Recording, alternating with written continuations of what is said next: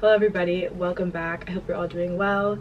So I did just get home from my study abroad semester in London, and I just acquired so much information, learned so much about the city and just kind of like the whole experience. Just wanted to share everything that I could with you guys. Hopefully this is helpful, and I also am excited because I have a bunch of clips and stuff to kind of include throughout the video to sort of show you my personal experience. So let's go. Like a lot of this stuff is applicable if you're studying in other countries. Some of the stuff is also more specific to London, so just a little heads up. It's going to be a pretty comprehensive video, so I'm going to put timestamps down below so you can kind of just click around for whatever information you're looking for. First up, we're going to talk about the prep and kind of like just things to do before going.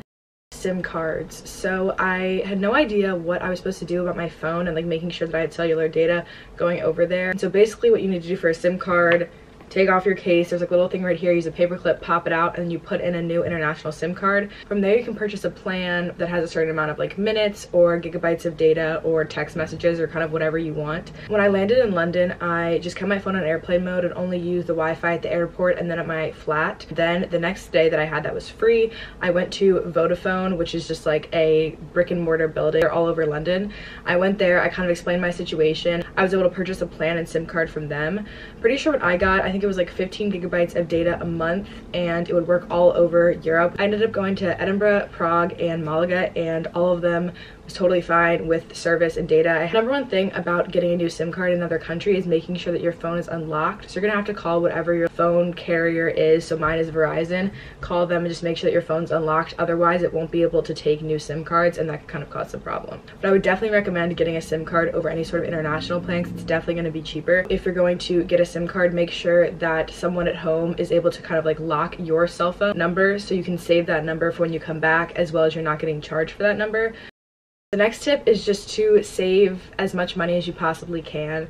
Everyone that I talked to would kind of like set out a budget and then ended up running out of money towards the end. So it's just very important if you're working a lot right before you go, or you just have like some sort of saving plan set up, because you are going to end up spending more money than you think just on little things that you forget about or don't think about. And then kind of going along with that, make sure that you have some sort of budget or way to sort of track your expenses. I know some people have used like Excel spreadsheets. I have no idea how to do that, to be completely honest. It's kind of confusing to me, so I just ended up doing it on, like I said, on notes. But honestly, whatever works. It's just very important to be cautious about how much money you're spending.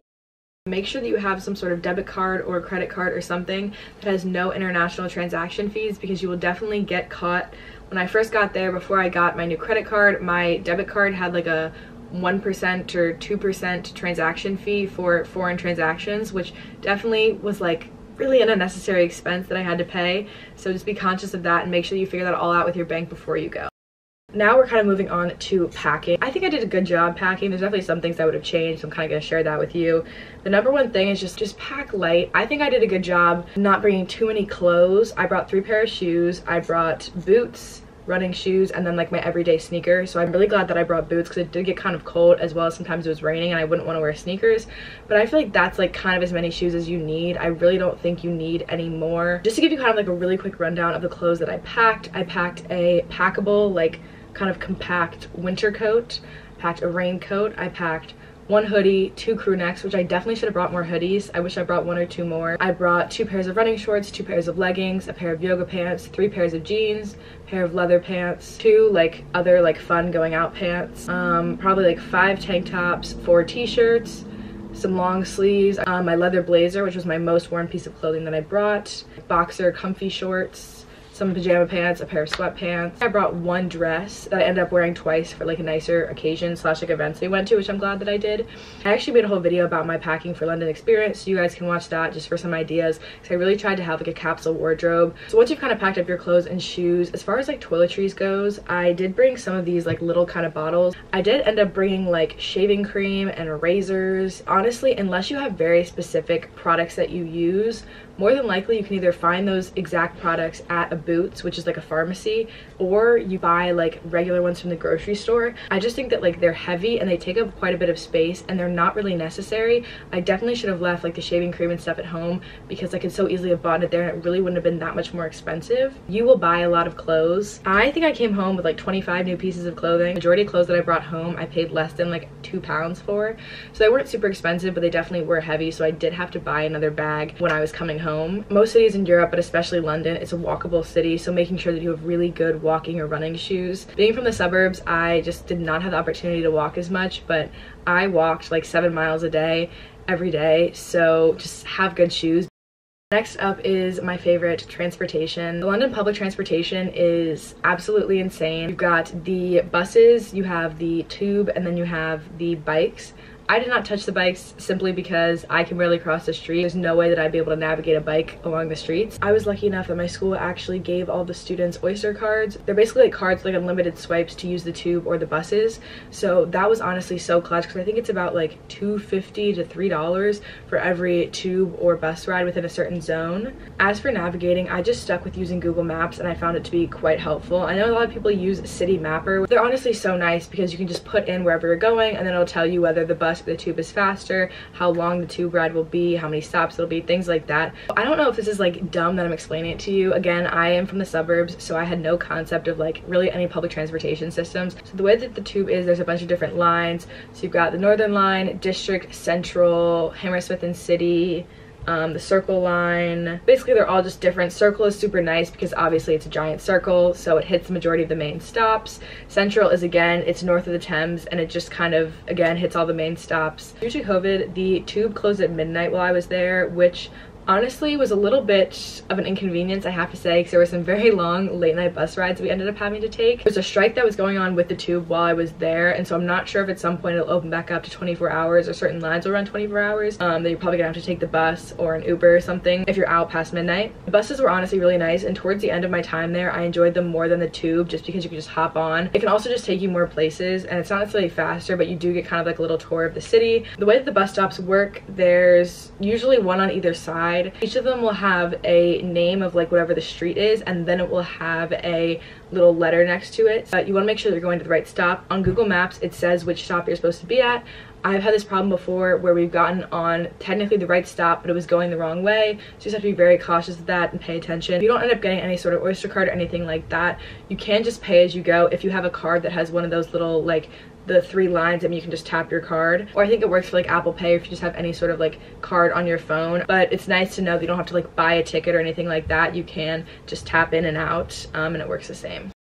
Next up is safety, and I just want to say that like overwhelmingly my time there, I felt safe. I definitely was in a very nice area, so I don't want to like discount that. I was in East London. It was just like a pretty busy area, so it wasn't like I was concerned about like walking alone and like no one was near me. Just kind of pay attention to your surroundings, stay in well-lit areas. Usually if I was walking somewhere by myself, I would just try and stay on like main streets, or just take a little bit longer to kind of go on streets that were like more well-lit or more main areas. And then of course, just like when you can, walk with a buddy. I will say there were quite a few times at all hours that I'd be walking by myself, but again, like just make sure that you're aware and cautious.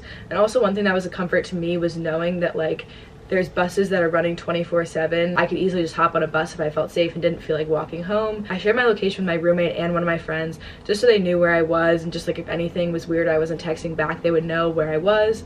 So that's just another safety precaution. In the UK, things like pepper spray, mace, whatever are illegal. Just like so you know, you can't have any pepper spray or anything like that, which is stupid in my opinion. So next up is shopping, and I kind of made a comprehensive list of like where to get all the necessities that you might need, because all of a sudden I'm in need of a glue stick for my design class, and I'm like, okay, well I know they don't have Michael's here, so what am I supposed to do?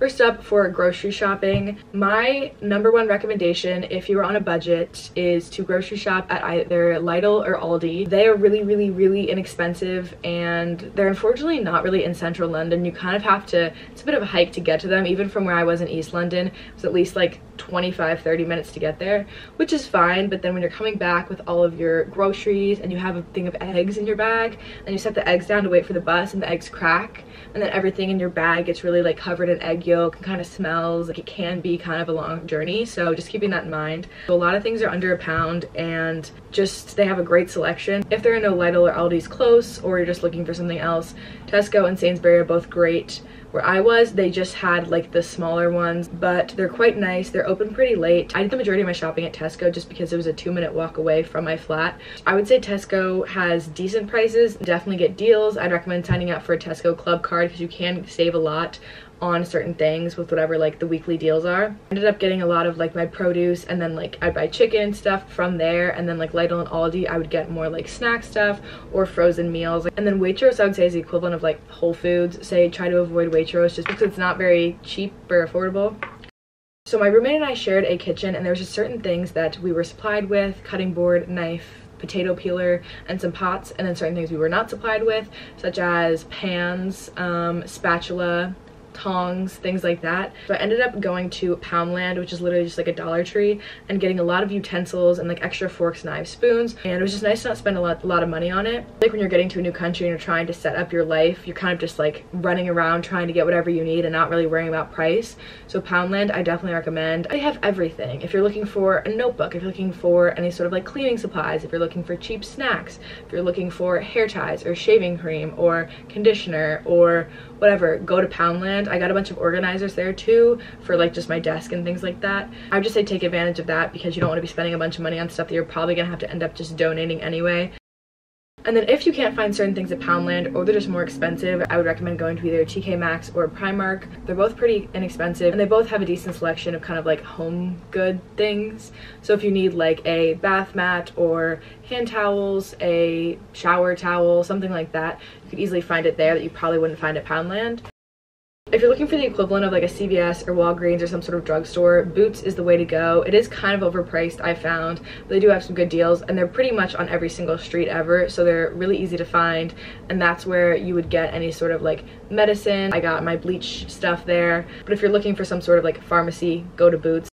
So then kind of going back to shopping, charity shops are kind of the equivalent of thrift stores in the US. Charity shops, they don't have a great selection and they're quite small, so it's like a lot of more like business casual type clothes than actual like trendy clothes. If you're looking for stuff like that, you're gonna have to go to vintage markets, and there are some cool street vendors and like flea market type things on Brick Lane on Sundays, as well as just like on a lot of major streets on the weekend. There's a ton of vendors with like clothes, souvenirs, stuff like that. Majority of them are wholesale stuff, like not secondhand at all, but you are supporting the individual vendors, so I guess it's a fine alternative. So the last like month or two of being in London, I found out about car boot sales, which are basically like giant yard sales or flea markets that are held either on Saturdays or Sundays. Typically it's like in school parking lots. So I went to the Battersea boot sale, the Kilburn boot sale, and then the Princess May or like London car boot sale as it's titled. They were super fun. So basically how it works, they usually open at like 7 or 8 and you have to pay £5 to get in.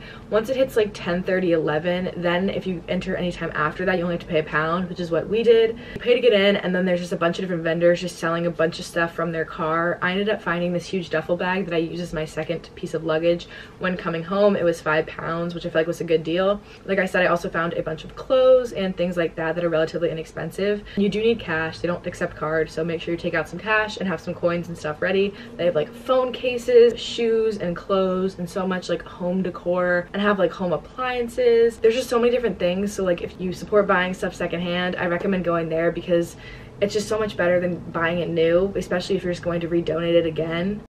I'd recommend signing up for a UK Amazon account because when you sign up, if you're a student, you can get, I think it's 6 months free. But I'd recommend doing that just because there's certain things that you're not going to be able to find there that you want to ship. I ended up randomly buying this Woboba ball, which is like a ball that bounced on water, before we went to the beach. Also bought some of these masks. I couldn't find them at Boots, but I needed them for the flight. So just like random things like that are nice to have. So moving on to food, this was something that I did not expect, but I enjoyed cooking so much while I was there.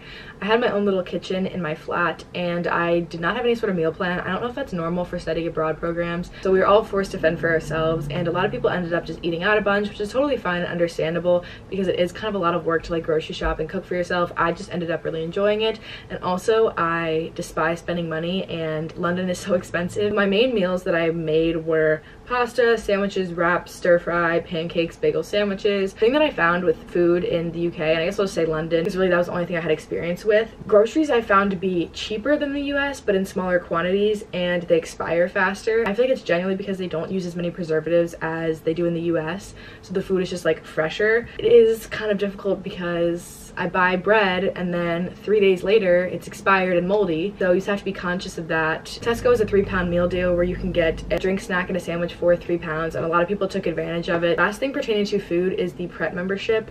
I don't drink coffee, so I really didn't have to worry about it, but man, for the first like 2 weeks of being in London, that was all anyone talked about. I don't even know how much it is, but basically you can pay per month for a subscription to Pret, the coffee store that's kind of pretty much everywhere in London, like at every single corner, and then you could get like basically all you can drink coffee. I don't really get it, but a lot of people took advantage of it, and if coffee is something that you drink and like a pretty big expense for you, I guess that's a good deal. Alright, so now for the fun part. I compiled a list of my favorite things to do in London. Nightlife, during the day, museums, things like that. All this is like my own opinions and observations, so you guys might disagree if you've been or whatever, but I would say that like the nightlife I kind of split up into 3 different categories. So bars, clubs, and pubs. So first up, bars, I feel like kind of self-explanatory. Music, it's like a wider sort of bar selection. An example would be Simmons, but I've seen them everywhere throughout London. There was one that was probably a 30-second walk from my flat. There's one in Soho. I would say 9 times out of 10 the bars have free entry, so if you're not looking to spend a lot of money, then going there would be fun. Pubs are like more focused on beer, more boring. I don't know anything about beer, so I really am like just making stuff up. There was one bar that had a bunch of dartboards, and that's where we went. It used to be every Monday night, and then we kind of stopped going, but that was like definitely like more of like a pub, older demographic. Sounds so dumb the way I'm describing it, but whatever. And then the last is like clubs. So obviously like there's a bar there, but then like the main thing is like dancing, music, whatever. List of clubs that we went to. I don't know if this is at all helpful. Roxy, which I didn't love, but a lot of my friends did, so I decided to include that. Cargo, which is in Shoreditch. Egg, Heaven, Tiger, XOYO, Volleyballerson, Ministry of Sound. Those are some clubs that I feel like have a younger age demographic. They're kind of freshers events areas, which isn't great, but I feel like that's kind of, if you're trying to like meet people that are locals, that's probably a good time to do it. I mentioned Simmons for the bars, but Bounce is a sort of bar, but it has ping pong and beer pong that you can play there. That's kind of like a cool thing. We did that once and it was pretty fun. We went bowling once, which was also fun. And then Swingers is a place that is like putt-putt. It's like a putt-putt bar, but it's about like 8 to 12 pounds per person for stuff like that. So my number one tip for going out to save money is to avoid buying drinks out. It's just so expensive. It's never worth it. Alright, as for attractions / things to do, I just made a list. The London Eye, which my school actually organized like a trip for students to go in the London Eye that they paid for. That's the only way that I would do it, because I think it's like 20 to 30 pounds to do it yourself, so not something that I'd personally pay, but it does have some pretty cool views. Camden Town, which is a cool area, they have the canal running through it, and then a bunch of like shops. I just think it has kind of like a unique, edgier feel to it. And Brick Lane, which was super close to where I was. It's kind of near Shoreditch area. It has tons and tons of vintage shops. It's a really cool place to people watch because everyone there has just like crazy cool outfits. They're also pretty well known for their Indian food, and Brick Lane is also the location of the chicken shop where Jack Harlow and Amelia did their chicken shop date, so fun fact. Portobello Market is pretty cool. I've been there on a Saturday and a Sunday, both of which have a lot of like food vendors and vintage vendors and stuff like that, and it's just like a cool street to walk. And then from there we walked through kind of like to Notting Hill. Tower Bridge, I feel like you have to go at least once if you're in London. It was really close to where I went to class, so I was there a lot.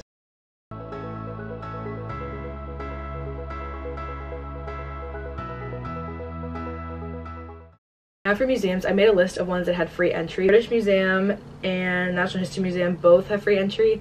I've not been to either one of those. I didn't really have any interest in them personally. Tate Modern, I wasn't my favorite ever. I feel like I don't have like great appreciation for art, so I just kind of tend to avoid museums like that because I just don't really get it. The V&A Museum was probably one of my favorites that I went to. Super cool. We went kind of near closing, so we didn't have time to explore like everything, but it was really interesting and I enjoyed it a lot. The Imperial War Museum I went to as well, which is free entry, and I thought it was really interesting.